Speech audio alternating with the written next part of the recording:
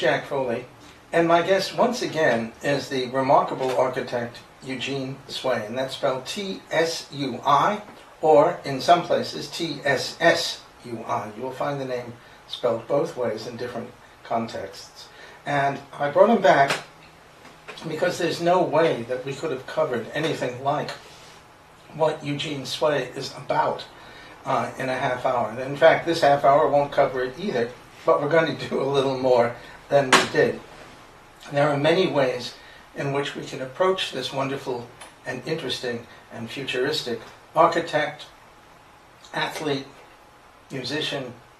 I haven't covered it all. But I thought, perhaps to begin, people don't know that he's a poet. And he is. And he's written a poem called Flamenco. Eugene, give it to us. What now the quick rasp of strum that tears at the heart and fills the darkness like crashing waves upon a sea cave? Grasping for that sadness only the soul remembers, washed ashore in the sea of hope. Si, senor, calls the magician looking up to command the stars, stabbing with light as the pulse stabs at me. Dark eyes pierce the fire. The ritual dance sets the world upside down. To sing, to whirl and bleed, never to look behind at the black corridors of the dead life. Raise high the firebrand to release the air from lungs that gasp for the deep song to console the lofty clouds. 6 strings on a coffin with a black hole. From out comes the voice, the cry of wretched song, of life, of blood turned white by tragedy. Aye, there is only song. When the heart aches, and this moment in time breaks the mind in two between earth and heaven. What now? The quick rasp of strum that tears at the heart the quick and fills the darkness like crashing waves at upon a sea cave. And fills the grasping for that like sadness only the soul remembers. Washed ashore in the sea. Only the soul remembers. Si, senor, calls the magician looking up. To command the stars, stabbing with light as the pulse stabs at me. Stabbing with light as dark the pulse eyes pierce the fire. The ritual dance sets the world upside down. The world upside down. To sing, to whirl and bleed, never to look behind at the black corridors of the dead life. Raise high the firebrand to release the air from lungs that gasp for the deep song, to console the lofty clouds. 6 strings on a coffin with a black hole. From out comes the voice, the cry of wretched song, of life, of blood turned white by tragedy. Aye, there is only song when the heart aches.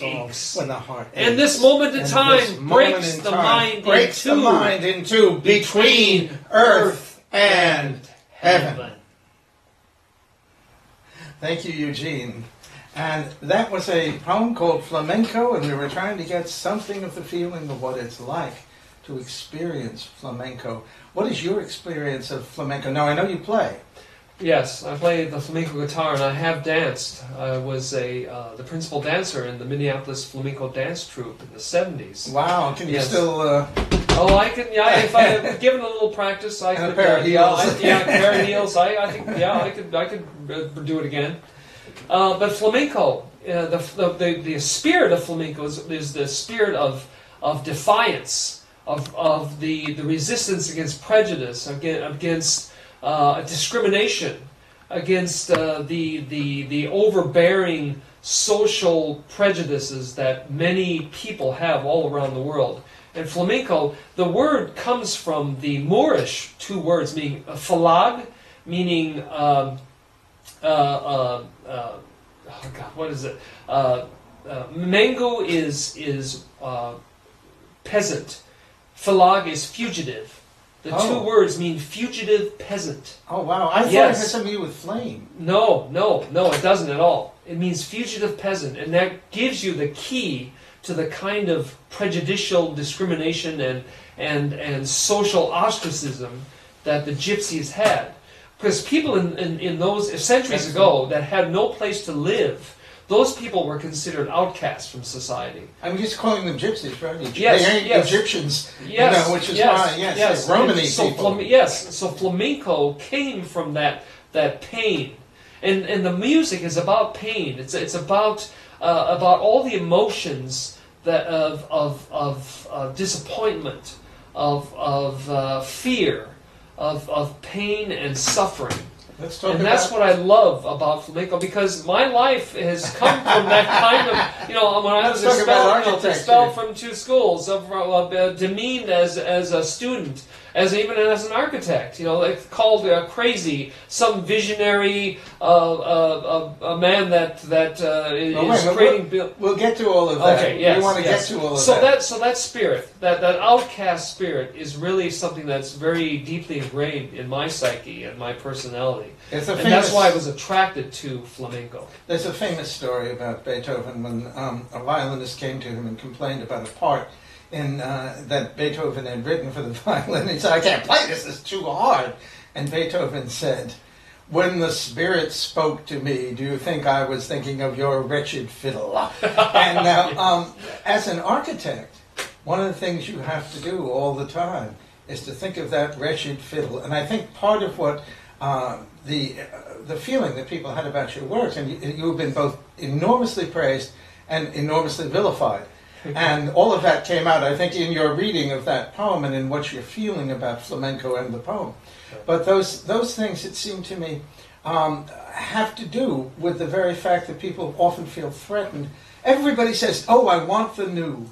Everybody says, "I want creativity." And then when they actually see it, they say, "I don't want that," etc. Exactly. Because they feel threatened by that. Yes. And that's been the story of your architectural life. Yes. You were thrown out not because you were a bad architect, but because your ideas didn't jive with anything that people were teaching in the schools that you went to. That's entirely correct. It had nothing to do with grades. I was a straight A student.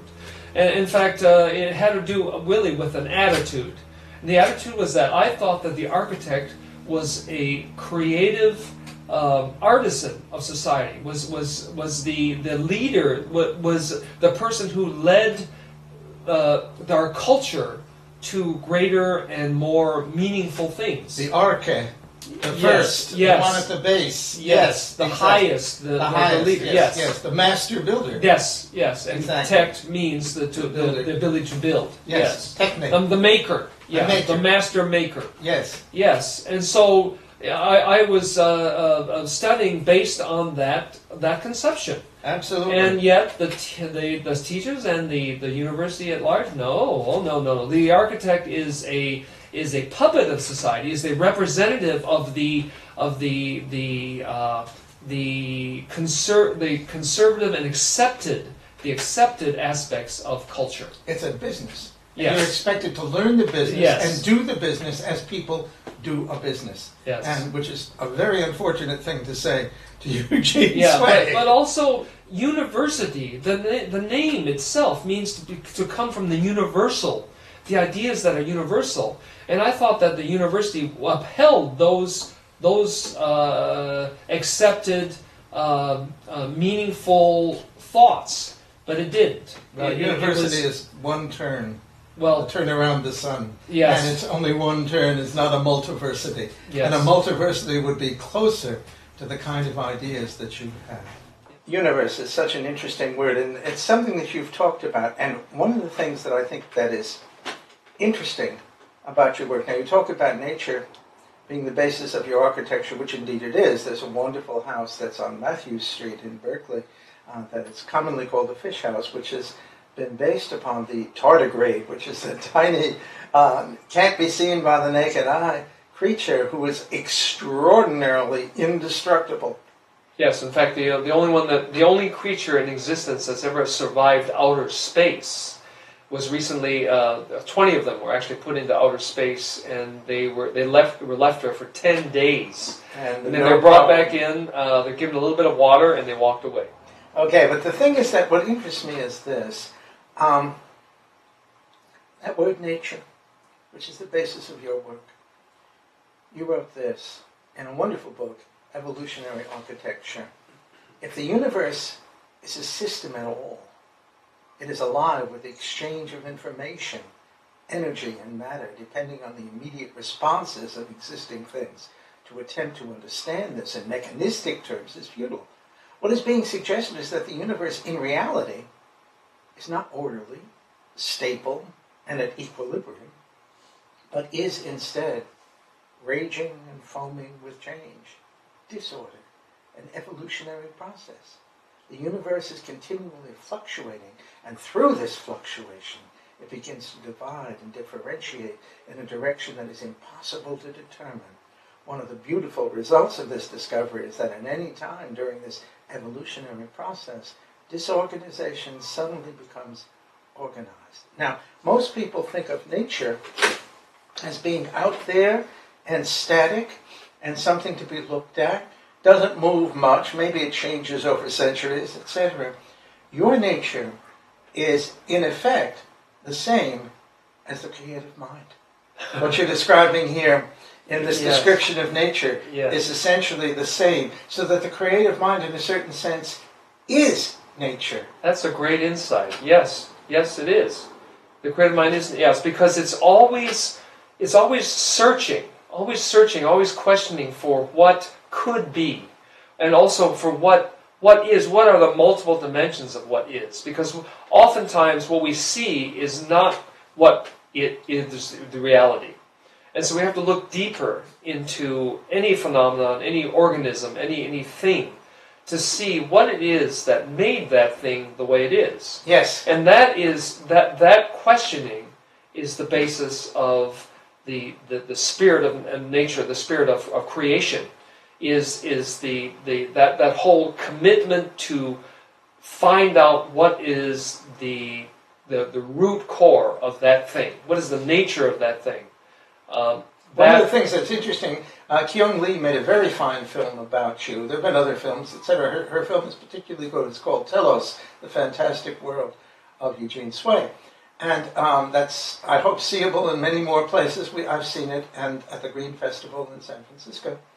But one of the things we see you doing, you're looking around a landscape, and you're seeing the things in that landscape that are particularly there, and you ask the question, well, why are these things here? What is their nature? Why did they grow up in this place in this way? They're not all over the place. We don't see these little plants. They're not necessarily a couple of miles away. Yeah. They are here. And how can we also respond to this landscape with the architecture in the same way that these plants did? That we adjust ourselves. Yes, we're going to be creative. Yes, we're going to do all kinds of things. But at the same time, we're continually responding to something that is outside ourselves too, and allowing ourselves to respond to a landscape that is already there and has been there before us. Yes, and we're creating a relationship with that landscape, Absolutely. With those living organisms, with the whole process of life that is in that place.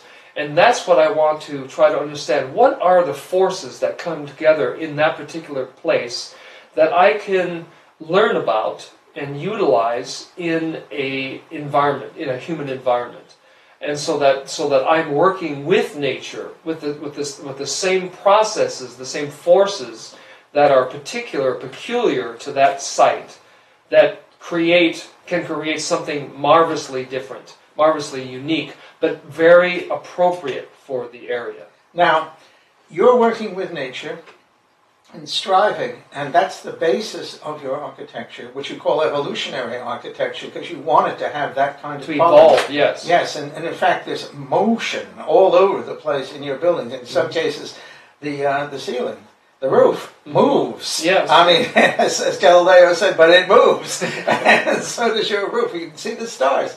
And there are many ways in which your innovative architecture has functioned in that way. Now, if your architecture is rooted in nature, what is the root of the architecture that we see all around us. Where does that come from? Yes, well, that comes from the buying and selling, and it comes from the buying and selling of architecture as a commodity, and that. What's the basis of the box? Where does that come from?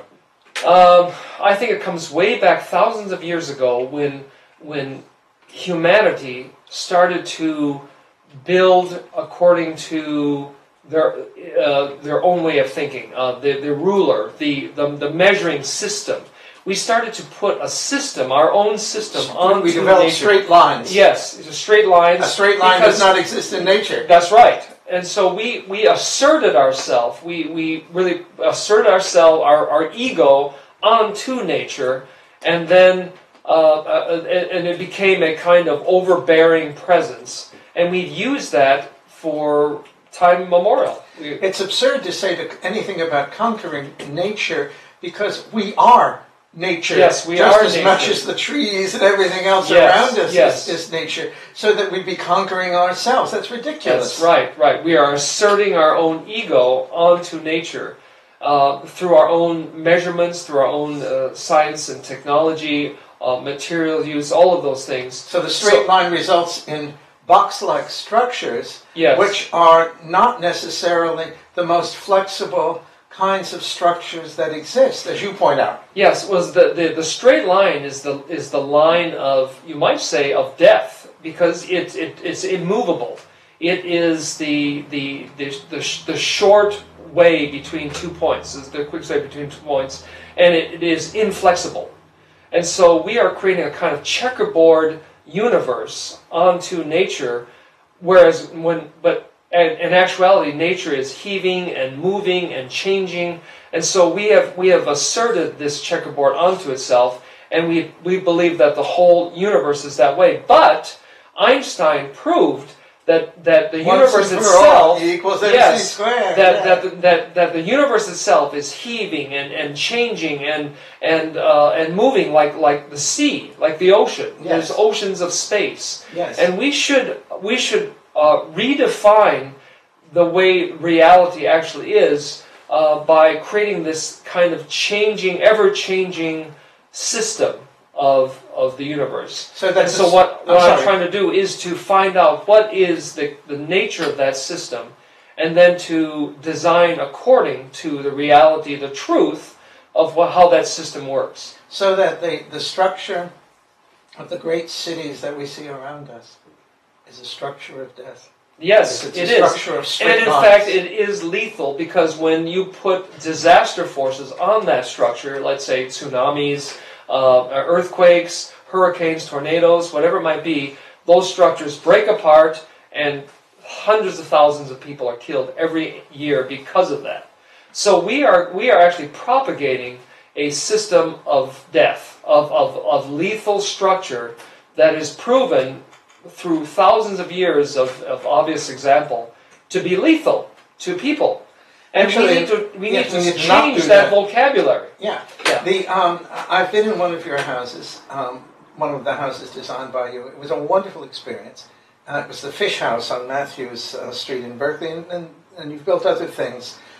You're longer on design than you are on actual buildings, but that seems to be, part and parcel of the way in which you operate, partly because of the very Well, I difference. intend to change that. Of course, let's hope so. Hey, folks out there, you need a house? Well, not just houses, but larger buildings, high-rise skyscrapers, institutional buildings, laboratories, schools in particular. Oh, of course, we should mention the school in Napa Valley, which is the health school, the Watsu Center Health School, Which you designed. Yes. And that was designed. That design was actually hinted at from the organisms on that site, the oak galls, the spherical oak galls, and the moths and butterflies of the site, the different kinds of insects and animals that were peculiar to that site alone. But in the Fish House, where I've been, I haven't been to the Hot Springs building. I want to see it, and I'll make a trek. But in the Fish House, one of the things that one discovers is the comfort of circular lines, circulinear curvilinear, thank you, lines. And they are comforting in a certain way. They remind you of feminine spaces. They remind you of, we've talked about this, they remind you of womb, etc. And it's a very comfortable feeling that one of the things that happens in these spaces is, yes, we feel at home there. We're natural creatures. We feel at home in these curved spaces, in these movements. There are many movements that are happening within a fairly small space, but many movements, including, there's no upstairs, there's an up ramp in that place, which is another curve. Yeah, well, the building is an extension of the vocabulary of our bodies. You know, our bodies are intricate organisms of curves. Our skin, our bones, our muscles, our sinews, all are curved. Why? Because there's a particular reason for that. And that has to do with efficiency, it has to do with being light and strong, it has to do with adaptation of forces. All of these things are intrinsic to our body. And so that building is just an extension of the same vocabulary that was used to design our bodies. Mm-hmm. So of course we feel a kind of kinship to that space because it's the same vocabulary. Absolutely. It's the same language that our bodies are created from. Absolutely. And so why is it that there are not more buildings like that around us in the world? Because here we have our own physical vocabulary that we have used that nature has given us for millions and millions of years, and yet we don't use that vocabulary. We don't apply it, and so we don't say stand up curved. We say stand up straight, yes. And that seems to me of some interest, and it also may have something to do with the patrilinear culture as well. Because these are erections, these buildings, which is a straight line. The one thing, it seems to me, that people don't understand about an erection, a genuine erection, is that it's a bridge. It's not a weapon. People tend to think of, this is my rifle, this is my gun, this is for fighting, this is for fun. Yeah. People tend to think of, in a warlike culture like ours, mm-hmm. a culture that defines almost everything in terms of warriors, people tend to think of sexual activity as being a sort of war, the war of the sexes and so on and so forth. But in fact, it seems to me it's closer to being a bridge. The whole point of an erection for a man is go over there. Mm-hmm. That's the direction you should be going. It's not something to attack with. Well, it's something you want to give to somebody. Well, the structure of our environment is that bridge. It's a bridge between humanity and nature. And you've done an interesting bridge, actually. Bridge designs. Yes, the Strait of Gibraltar floating bridge. Yes, that's a bridge which is in motion. Yes, is in motion, and it, in fact, utilizes the natural forces of the Mediterranean Sea and the Atlantic Ocean, and also connects two whole continents together, so that there's a chance to exchange their cultural thinking, their arts, their engineering ideas, all of these social peculiarities of their culture can then be shared. And so that bridge was an attempt to do that, and I think that it is really the ultimate tower as well. Yeah, well, that too. But the bridge, I wanted to mention that it's the only solution to connecting those two continents, because the ocean is a mile deep there. That's the shortest distance between the two continents, is a mile deep. Mm-hmm. So it's impossible to create a bridge like we consider, with pylons and like the Bay Bridge. Like the Bay Bridge. Yes. So we have to float, and the key is to be in tension, just like our sinews, our muscles, our bodies, every living organism is in tension. Mm-hmm. That is the key that nature has given us to creating living structure. And so that bridge is using the same universal principle that nature is using to create living organisms. A balance of forces which are always in motion. That's right. And so the Ultima Tower is the same in-tension structural system that's being used by the floating bridge. Vertical rather than horizontal. Yes, it's vertical, And it's in tension that the core is based on what I call a tenspression structure. It's small, short pieces of lightweight metal that are tied together by cables. And that creates a very lightweight, like a spine. It creates a kind of a living spine that goes up 2 miles. And so from that spine, the building is hanging from that spine. So all the floors up to the 2 miles high are all suspended from that kind of maypole tension structure. And what if there's an earthquake or something like that? If there's an earthquake, it strong adapts. Winds, all of that. Strong winds, it adapts, it shifts the forces around itself, just like our body. So when we're pushed by wind, we can adapt to those forces by standing into the wind, by turning sideways, by shifting direct force around our bodies, so that we dissipate the disaster forces that push onto our structure. And we think, and you think all the time, not of a building as a dead thing, as dead material, but as a living thing. That's right. That we, in order to survive these forces that play on us all day, depending on where we are on the planet, we have to think of structure. We have to make the jump from structure as a static system to a moving, adapting, dissipating system. And that new language is what we have to create in order to work like nature works, to find solutions to archaic and age-old problems that have plagued us for millions of years, and which up to now we still don't have solutions to. Yes, I think that where I come into all of this, which strikes me as most interesting, I'm immediately attracted to your buildings and to your ideas, etc. And it seems to me that we need to re-understand mind as a multiplicity of forces, and which it is.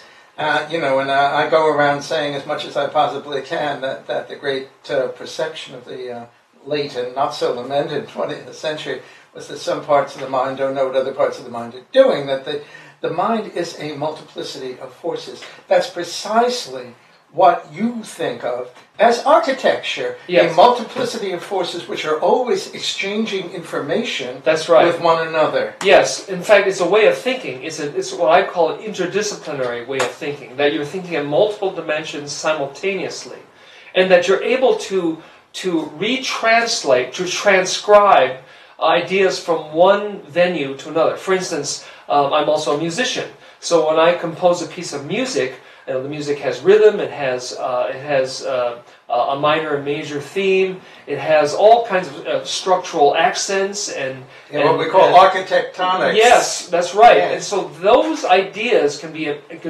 directly applied to architecture, except that now the venue is three-dimensional space and structure and form and materials. So it's just a different language, but the same universal principles apply to both. Everything in nature and everything in your thinking is chordal. It has many aspects. That's right. It's multidimensional. Eugene Tssui, T-S-U-I, T-S-S-U-I. Thank you so much. There's always lots to talk to you about. And this is just a little hint. And what is your website? The website, there's several. The prominent ones are eugenesway.com or tdrinc.com as well. But there are many movies. Look them up on Google. Yes. Thank you. Yes. Thank you, Eugene. We'll be back with more at another time. It's just impossible. We've only touched the surface of the important aspects of what we should be talking about. Multiplicity. Thanks, Eugene. Thank you.